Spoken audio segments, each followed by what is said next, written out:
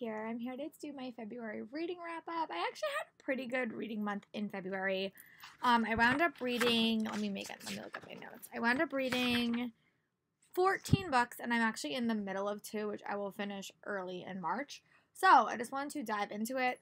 This month, even though it's a shorter month, I do have a week off, and I actually had prepped a lot of stuff, so I felt like I wasn't working all weekend, which is nice. But let's dive into the books that I wound up reading. I did wind up reading You Say It First by Katie Cotugno. This is a book that I picked up at ALA. It comes out in June. And this follows these two characters, Meg and Colby. They live totally different lives. Meg is very adamant that she wants to work in a political arena for her life. She's dealing with a lot of like family drama. And Colby is the opposite. He's very much not like Meg. He has no interest in politics. And he's kind of dealing with the aftermath of like a family crisis. And their paths wind up crawling when she winds up cold calling him to make sure that he's registered to vote. And they wind up having a very like intense conversation that wind up leading them to like a friendship and possibly more. I think that this is it was just such a fun read. I really enjoyed it. I thought that it dealt with politics and listening to people with other beliefs in a very interesting way, and I really, really liked it. I like both characters. I like how we really got into both characters' heads. I've said this before, and I'll probably say it again. I love books where, like, you get to be in both characters' heads, because I think that you really learn about both characters. I wound up flying through this read, really enjoyed it. I would recommend that you check it out when it comes out in June. This I picked up from Epic, Epic Reads, Balsa and Bray, and I really do want to read more books by her in the future. So this was my first read of the month. My next read of the month was a graphic novel that I picked up at ALA as well, and it's A Night in the Forest by Annie Watson. This comes out in July. I will admit, I like this. I didn't love it. I think that the art style, I think, will help when it's in color, because you get like a couple pages in the first that are all in color. But it basically follows this young boy who's venturing back to bring his parents medicine because his parents are really, really sick. And he kind of gets trapped in this forest, and he winds up finding a knight in the forest in hopes the knight's able to help him. And he winds up going on a quest to try to get back to his parents. I liked it. I didn't love it. But I really liked that they are coming out with a new imprint line. I thought that the pacing was a little bit awkward at points, but I did enjoy it. And I will probably be reading more of this imprint in the future. And I wound up giving this 3 stars. This book does come out in July. And I'll probably maybe get it out from the library just so I could look at the pretty pictures, because the first art style was really, really nice. The next thing that I wound up reading was a book called What I Carry by Jennifer Longo.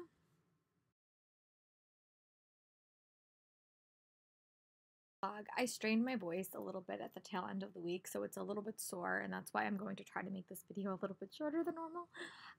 But I did wind up picking up this book. I will admit, I didn't love it as much as I was expecting to. But it basically follows this young girl. She's been in the foster care system for as long as she could remember. She's so afraid of becoming invested in anything because she just doesn't want to have her heart broken. She's 6 months away from being 18 and being phased out of the system. And she's very, very set that she is going to keep her path and not let anything dissuade her. But when a group of people kind of comes into her life and the last foster home she's ever in kind of transforms it, it kind of changes her outlook. I liked it. I thought that it was really interesting. I like how it focused a lot on self-discovery. I just thought the pacing and the structure of the book is just not as strong as I wanted it to be. And I didn't feel really connected to the character as much as I wanted to.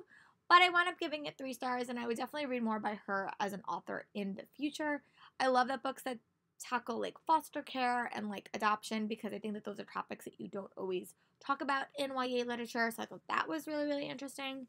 And I thought that it was a very it wasn't a loud story. I'll say that. It was very, very quiet. And I think the pacing was, I think she was dealing with a lot, and I think it kind of made her a little bit unlikable at points, but I think that by the end you kind of grew to like her a lot. Okay, so the next book that I wound up finishing was Tell Me 3 Things by Julie Buxbaum. This was a This was the second book I've read by Julie Buxton at this point. And this follows a girl named Jessie. And I'm going to be a little bit choppy because my dad came in and interrupted my other clip. So sorry about that. But so this book follows Jessie. She winds up moving in with her dad's new family in a town that she's unfamiliar with. She winds up getting an email from a person that winds up offering to give her tips and tricks to survive in this new town. She winds up reluctantly taking him up on him. She kind of spends the whole book trying to figure out who this person is and if she can tell who they are in real life. And it just deals with friendship, self-discovery, a lot of friendship stuff, a lot of family stuff too, a lot of dynamics between her and her dad. I did like it. I think I liked What to Say Next a little bit more, and I do have 2 other books to read her. I do have the previous one and then Emissions, which comes out in June, which I did get an arc of. So I'm definitely going to add that to my TBR. So I wound up liking this book, not love it, and I wound up giving it 4 stars, but she definitely is one of my new favorite authors that I will definitely be checking out more in 2020. That I wound up reading was one that I was actually probably one of my favorites of the whole month, and that is Of Curses and Kisses by Sanaya Manon. This is the first book in her contemporary series, but it kind of has like a royalty twist. But it basically follows this girl named Princess Jaio and Lord Grey Emerson, and they are dealing with their 2 feuding families, and they wind up going to this boarding school together. Jaio's sister is in the middle of a PR disaster, and Jaia is convinced that Grey's family is the one that executed this attack on her sister. So she makes it her mission to basically take Grey down and basically destroy him. And her only way to think of destroy him is to fall in love with him and then break his heart. However, things get totally blown out of proportion, and a possible romance does develop between these 2. This book does deal with a lot of diversity. It also deals with a lot of royalty themes. I really loved it. It also dealt with, like, what is expected of the royalty, and I think, like, especially recently with the whole Meghan Markle and Prince Harry thing, like, when do you have to give up your life? And I think that was an issue that Jaia had to deal with. It definitely had major Beauty and the Beast inspired, but there was no real direct fantasy element, so I would definitely classify this as more of like a contemporary book. But it did have hints of like fantasy elements that were like hinted at. There was a curse that was mentioned, but it kind of I would read it because go in with kind of an open mind. It kind of reminded me a little bit of Broken Things by Lauren Oliver, like a fantasy element kind of like that. But I wound up really liking it. I love the diversity. I love the characters. And I'm definitely going to be checking out book 2 and 3 in this series. I'm really excited to see who those books will follow. The next book that I wound up listening to, and this one was for the Time Warp YA Book Club, as was Tell Me 3 Things. That was Gemina by Amy Kaufman and Jay Kristoff. The audiobooks for this, and this is probably one of my favorite books in that series because I love Hannah and Nick so much. I'm actually listening to the 3rd book as we're speaking right now, but I'm really loving it. I'm glad that the Time Warp YA Book Club chose this as a reread. If you have not listened to the audiobooks, I would highly recommend it, even if you have listened to or read the books previously, because the audiobook is full cast and it's just so well done. This basically follows the second half of the Illuminae Files as they are trying to take down Baytek, and you meet 2 new characters, but you also reconnect with Katie and Ezra from book 1, and I'm just really, really loved it. I enjoyed this book. I gave it 5 stars, and it's definitely one of my favorite science fiction series to date. The next book that I'm going to chat about in this video is A Match Made in Medity by Nadja Beinhardt. I actually got this book over the summer. It was one of the arcs I didn't get at BEA, but I wound up picking up on my own. I'm just going to read you guys the back. Matched. Looking for the perfect date. Mayfield High. Don't call, don't swipe. Just get matched. It's easy. Fill in a profile. Take a fun quiz. Receive your personal icon. Find your top 5 matches in the most unlikely places. This book follows Simi, and her family actually is a matchmaker. That's what her family does. They match people all the time. Simi is very hesitant. She doesn't want to do that for her living, even though her family is convinced she has a talent for it. Her family is very hesitant to go into the 21st century. They don't think matching should be done online. They think you have to do it personally. But when Simi and her brother decide to take the app to their school, it kind of starts some drama, and it kind of takes into account, can a quiz tell you who you can be with? Like, does the probability of matching with someone mean you automatically have to be with them? And I think that that's so interesting, and I really wound up liking it. I thought the romances in this book, because there was actually quite a few that developed, it reminded me a little bit of, when I read it, it was called Galgorithm, but I think it's called You and Me and Us. I really like that book as well, but this is kind of like a similar concept. Normally, I love books that do with jobs. I love books that deal with, like, a different culture, which this, like, definitely does. It was a really, really fun read. I wound up giving this read, like, 4 stars, and I would definitely read more by this author in the future. And it was the perfect read for around Valentine's Day. So, yeah, this was the next book that I wound up reading. Going along with my Valentine's Day read was The Bookworm Crush by Lisa Brown Roberts. This was actually a companion book. The Replacement Crush is the first book, and I haven't actually read that one yet. But this book follows named Amy and Toph, and they are connected to the characters in the first book. But Amy is a self-obsessed bookworm. She loves to reading. She loves blogging. She loves all that stuff. And Toph is a competition coach, but he's basically like a swim surfer. Their paths wind up crossing when Amy needs some help to win a bookish competition to meet her favorite author. That winds up happening. And it's just so fun. I really, really liked it. I love the romance. I love the characters. I love the focus on the book world. I've said that before. It was just a really, really refreshing read. And I would definitely want to go back and reread the first book in the series. But there was, I would say, friends to lovers, but also, like, more than that. I think it was just a really, really fun look at the book world from her point of view. And I just really, really like the dynamics. And I definitely want to read the characters and the Replacement Crush soon. The next book I'm going to chat about in this video is Where Dreams Descend by Josephina and Janelle Angela, sorry.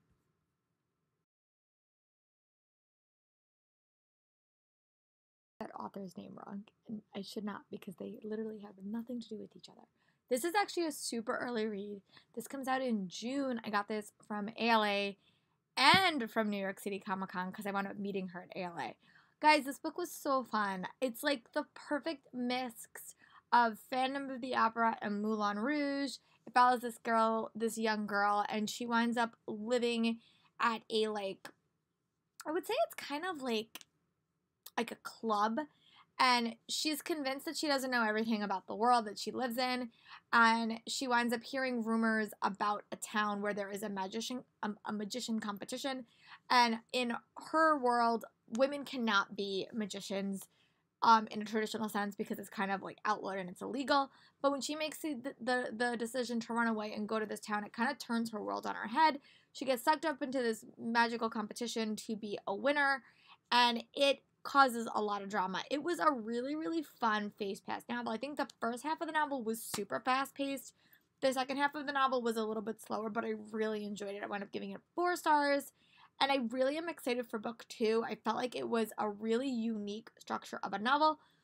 The world building is spectacular. That was definitely the highlight. I love the dual point of view because we got a lot of point of views in this. I think we got like 3 point of views, which I really, really enjoyed.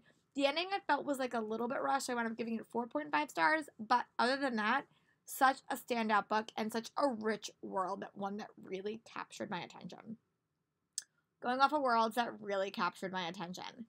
This is another one that really captured my attention, and this is All the Stars and Teeth by Adeline Grace. This is the Owl Crate edition. Boy, did I really, really like this book. I also felt the same exact thing. I felt like this world, unlike all the Where Dreams Descend, was a lot easier to follow in All the Stars in Where Dreams Descend. You had to really focus on it. This book, I felt like she really laid out your world building really, really easily, and it was like much easier to follow. But it basically follows this character named Amora, and she has spent her whole life waiting to be crowned princess of her land. But when something goes horribly wrong in her crowning moment, she has to go on the run to try to get back her crown. And she winds up teaming up with a group of people to kind of do that. They go on a quest, and it really opened up her eyes to what her world is like. There was a really, really pretty map in this book that I really liked, and I felt like it was really important to the storytelling because they do adventure. This cover is so pretty. I will definitely be checking out book 2. It was definitely a book that captured my attention. Again, I thought the ending was a little bit rushed, which is why I only gave it 4.5 stars. But the first half of this book was so well done. I love the characters, I love the world building, and I was really, really impressed with it.